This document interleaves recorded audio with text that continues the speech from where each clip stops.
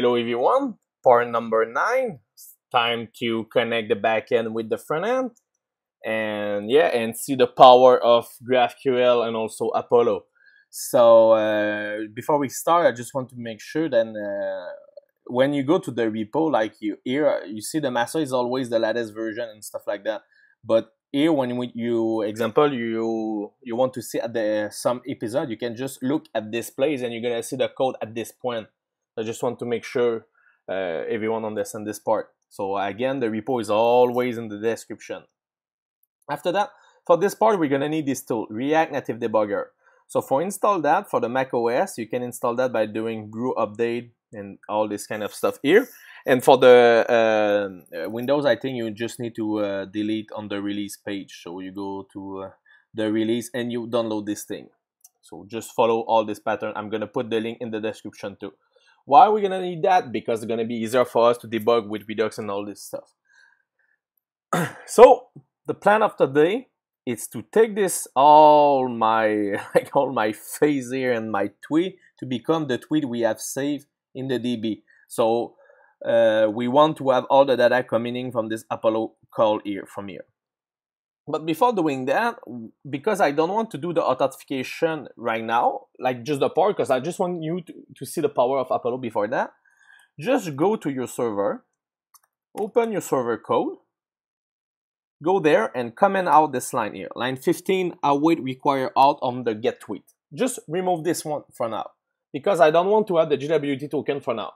We're gonna make that on like two different ports. So now we are there. So now we need to make a call, get the data, and fill this up with the data. So how we can manage that?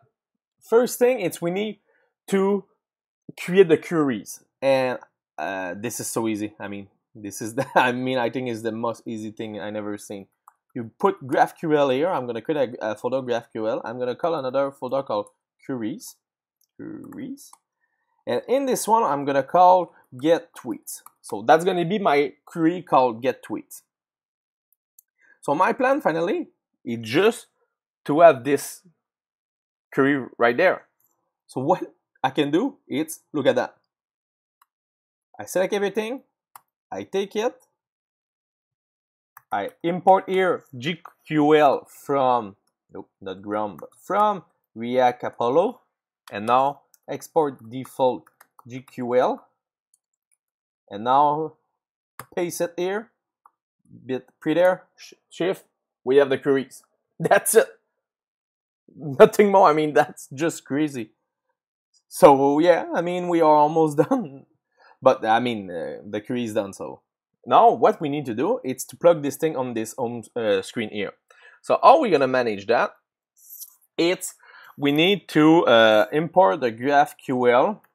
So import from React Apollo here the GraphQL package here.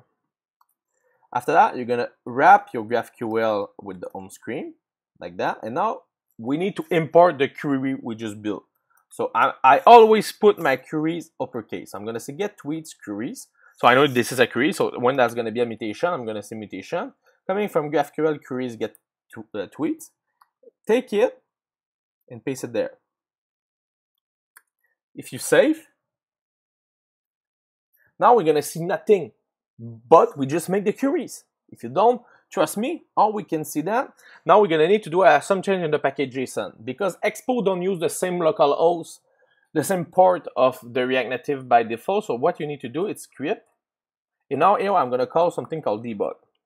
So this debug script is gonna be to open the rndebugger, yeah, and we're gonna say set-debugger-loc. I'm gonna say host equal localhost, port equal 19001. But I need to put this inside single quote like that. What is this thing? So first thing, I'm going to put that in the description. I don't want you to type that and get the error. But this thing it's for opening the debugger in the good part for make use of the React Native debugger. So I'm gonna open the React Native debugger. So this is the tool we just put. And now the thing I need to run, it's right there in my mobile side. So I'm gonna see the mobile. I'm gonna run yarn debug.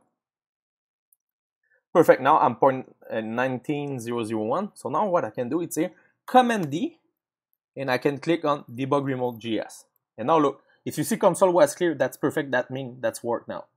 And now if you see, everything is connected. And now look, connected to React. Now we have the React component, and also we have the state here because of when I was at this place here, we set up in the store.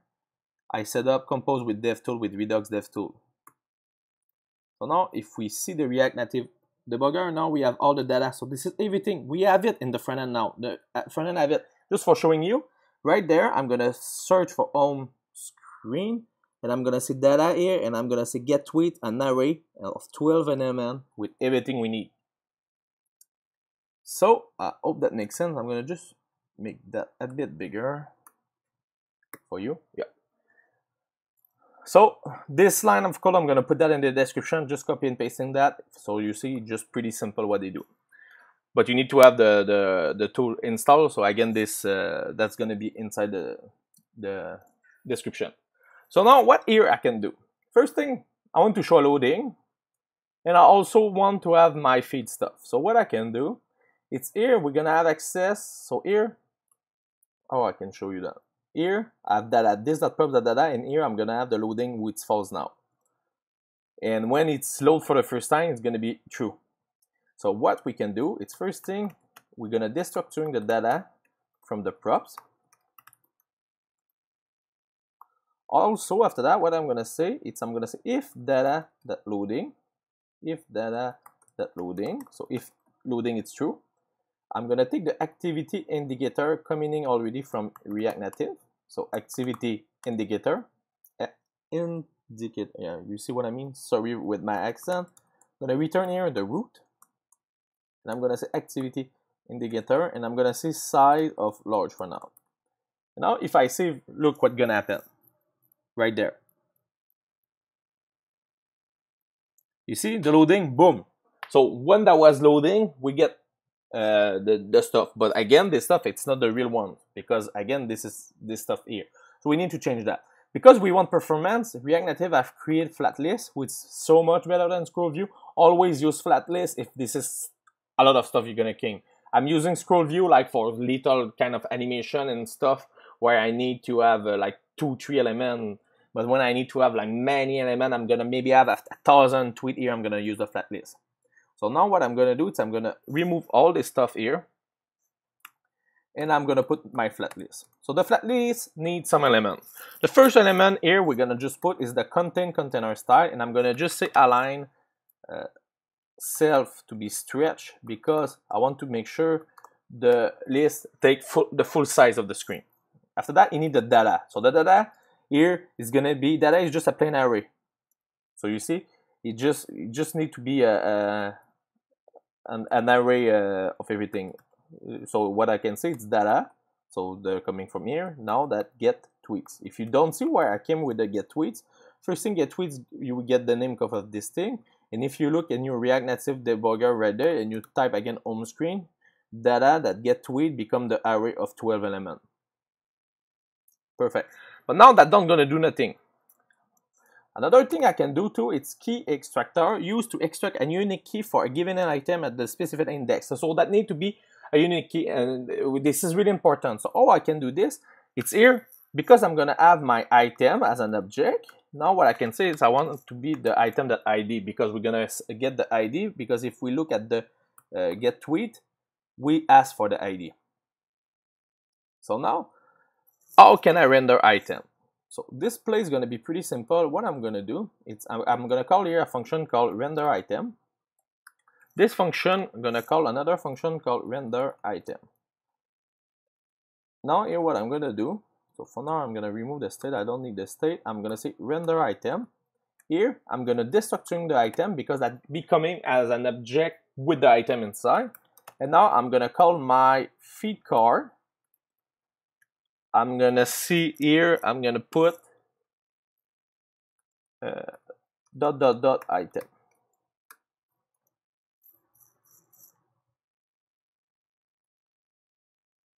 So now what you see there, it's nothing have changed. But now if we calculate the number of elements is less because this is all the real number we get from the backend. But why I still see my face everywhere? Why that? Because yes, I gave the item to my feed core, but I don't use it as a prop. It's gonna be pretty simple now. What we need to do is we're gonna jump on the feed core. And the thing that we're gonna need to make it's use the variable we have built on top, but make it with the real variable coming in from the stuff. And just for showing you here, you see the text, it's all the same. So now here I'm gonna destructuring the text. If you don't know where I get this text, if you search feed card like that, and you search one who's gonna be feed cards. So feed card. Now look here, my props. Now I have all the props coming in. LOL1, that was mine, and stuff like that. So I'm sorry if this is really like small. I tried this morning to change it, but it isn't not working. But now I have access to that real text, and now I can delete this one. And now look, I'm gonna save, and now the text become the text we have in the backend. And if you look, LOL3, LOL2, and now this is the real text. If we look at the graphical, that's the real one. LOL3, LOL2, and the real stuff.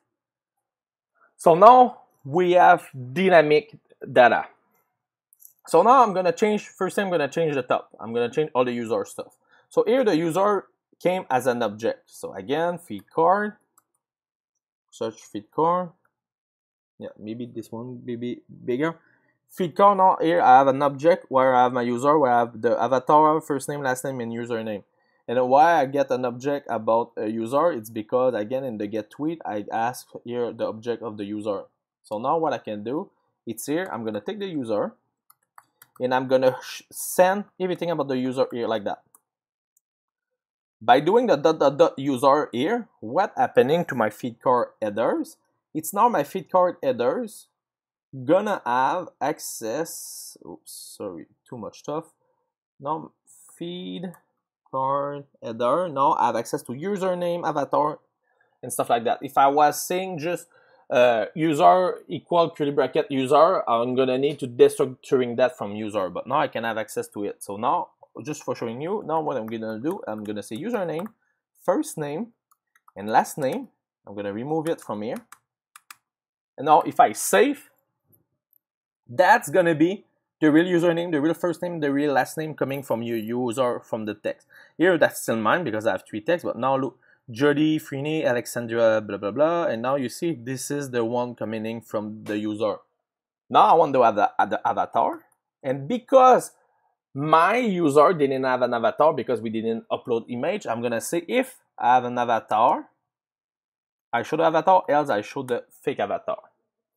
So now we're gonna get to the point where now my first one gonna have my face, but now if we look, we have the one coming in from the DB where we get from random user. Perfect. We did a good point here. Now the create at. I'm gonna just remove that. I'm gonna go to feed card. I'm gonna say create at because I have access to it. I'm gonna send that here by doing this. But now in my headers, if I have the create at, look what's gonna happen. If I say create app now, the create app gonna came as a string date, really bad, not human really bad. So for doing that, we have a beautiful package called date fns. It's like Wonmin.js but smaller. I like it much more, I think. Smaller and make more sense to work with this one. It's pretty simple to add, and they have a pretty good amount of function. So what we're gonna do, go back to your feed card headers. At the top here, we're gonna import distance in words to now from date fns distance in word to now, like that. Now we're gonna take this distance to date from now. I'm gonna wrap my create app with that, and now I'm gonna put I go from here. Nothing more to do. And now look what's gonna happen. Load. That's your app gonna be slow right now because we have the debugger open, but it's gonna be pretty faster after that. And now look, 7 days ago, 7 days ago, 7 days ago. So this is a beautiful date. I think this is a date we can read all of them. So now perfect. Now what we can do too is to change this value to the feed card. So again, in the feed tweet we have favorite con. So now I can come here. I'm gonna destructuring favorite con. I'm gonna pass it here, favorite con right there. And now I'm gonna go to my feed card button. I'm gonna take favorite con from here and I'm gonna move here. So now everything gonna be at 0 because we didn't favorite, like nothing has been favorite. I think maybe some. Nope, nothing have been. But now, like I told you, that's the real data. So I think that was a good point for today, for this one video. I mean, now we have this thing. Now what I want to do for the next one, it's we're gonna make use of the placeholder loading as I show you in the introduction. So this is what we're gonna add for this stuff, for the home page, and also we're gonna manage the is favorite for see if the user have favorite. So this thing is gonna be red and stuff like that, but maybe this part I'm gonna push it further. So because we need to have the authentication working first, because we're gonna have as the viewer. So I hope you enjoyed this part. Again, all the link gonna be in the description. I hope you enjoy. Please like, and we talk later. Have a good day. Bye.